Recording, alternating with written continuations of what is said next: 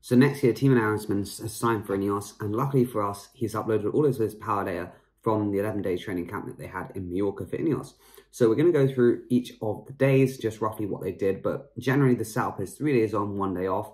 First day is normally the hardest day of intervals, which makes sense, then sort of more like tempo-based intervals, and then an endurance ride. It's not always like that, but that's kind of the way most pros work, and this is also kind of how the INEOS camp works as well. So we'll start off with day 1 here. 4 hours, very easy. Like if we could put his threshold at 425, which is what Strava says it is, that's like a recovery ride for like 54% for 4 hours. So super easy, first day out, not really surprising. You know, had a travel day and all the rest of it. So that's the first day. Second day, 280 normalized 4 hours, so decent day out, and we've got some effort. So today was the first day of effort, so you can see the first ones are done on the flat. These are like some over-under stuff, so it's like 4 minutes at 330-ish, and then there'll be like a 45-second surge at 440 watts. So these are quite classic tempo spikes. The durations can change. Sometimes it's 2:15, sometimes it's like 4 minutes, 4:15, or like INEOS ones. But anyway, you can see then he has like minimal time off, I think about 6 minutes off in between them, and then cracks them out again. Actually, no, this is just one block, I'm pretty sure. So yeah, just cracks them out basically. If you look at it totally, it's like 37 minutes at 318 watts.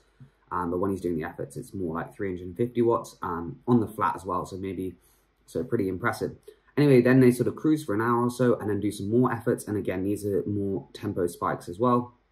You can see here, this effort is 22 minutes long with an average power of 343 watts. So again, kind of just tempo, but like the spikes are enough to create lactate. So you can clear it, which is basically the idea of tempo spikes, instead of just doing like steady sweet spot, which people reckon might not be as effective. Day 3 is just 4 hours, almost 5 hours, just zone 2. You can see here again, zone 2, pretty chill, 55%, so not too hard at all. Obviously his threshold might not be 425 at the moment, just because it's off season. Day 4, rest day, 160 normalized, hour, nothing else to add. Next day, it's day 5. So this one actually is another classic INEOS intervals. You've probably seen Bernal do them. And they're like a 20-minute effort normally with like 20-second max sprints on them. But in between, they're not like zone 2.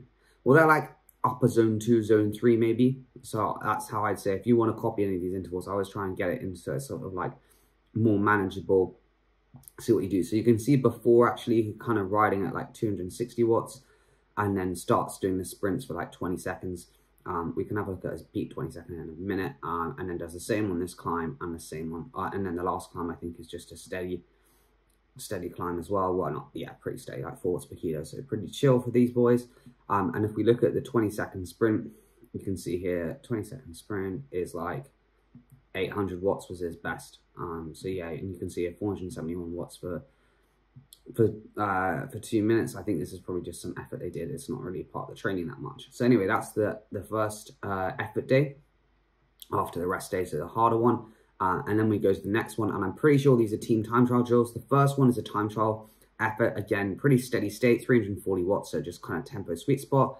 38 minutes off, and then does this 15-minute effort. This looks like a team time trial effort because it's very not smooth, but they're going 46k an hour. It is downhill, but even so, I think probably that. And then this bit here as well looks like a team time trial effort, potentially, or maybe some motor pacing. I'm not sure, but it does look very spiky, but quite hard. So those would be my 2 thoughts. But anyway, not as hard of a day in terms of the intervals. Then the next bit is just 6 hours easy. So again, you can see as a percentage of his threshold very low. Okay, he went like mildly hard on a climb, but like 4.4 watts per kilo is not that hard for these boys. So again, pretty standard 6 hours. Then we have a rest day, slightly harder, 173 normalized, but again, there's not much to add here really. It is what it is. It's a rest day ride. They're pretty chill.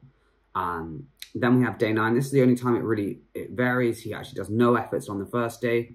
So after the rest day, you can see just really easy. Again, like peak 20 minutes is like 4.1, which is like, again, not very much at all. So yeah, just a steady 6 hours, get it done. Standard day out. Then the next day is actually quite a hard day again. So we've got 20 minutes. It's kind of like 350-ish. So again, like sweet spot tempo. So that's what you can see, but that's just a steady effort. And what you'll notice is that this is the day Pidcock got the con, but he doesn't do any cadence stuff. So I think the cadence stuff is very individual, and I think it depends on the kind of rider. I think the more punchy they are, they like to do the lower cadence to try and get you to use more fast twitch muscle fibers and fatigue them preferentially. I think when you've got someone like Timo Aaronsman who's not that punchy, you kind of don't need to do it necessarily as much. It seems, that's my understanding from what INEOS seemed to do, but it could just be that he's got knee issues and didn't want to do it. Anyway, this one is the first kind of over-unders. Again, half an hour at 350, so 5 watts per kilo, so it's, you know, getting a bit more serious.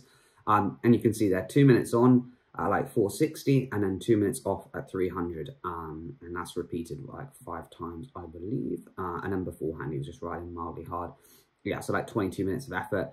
Then he goes up Sakalopa again. That's more steady, like 4.5 watts per kilo. So I guess kind of just like a bit pressy, but nothing mental. And then, yeah, just descend. So a decent day out. And I guess done on a second day, maybe just to have more fatigue. Maybe it was the weather. I don't really know. But anyway, kind of rogue. And then the last day, slightly shorter day, 3 hours. And you'll see that this again has a lot of over-under efforts. So you can see here 2 minutes on 450, 2 minutes off 300. And that's repeated for a little bit longer, I think, this time. If we go all the way, it's, yeah, about 22 minutes-ish. You can see they start on the under instead of the over, which is kind of rogue. I always thought you normally start on the under, but the over. But anyway, I'm not sure. It's a massive difference. And then again, you can see this interval block as well. 3 minutes 50, and then we have 3 minutes. Oh no, actually we're missing. So we have 3 minutes. So a 10-second surge at 700, 650.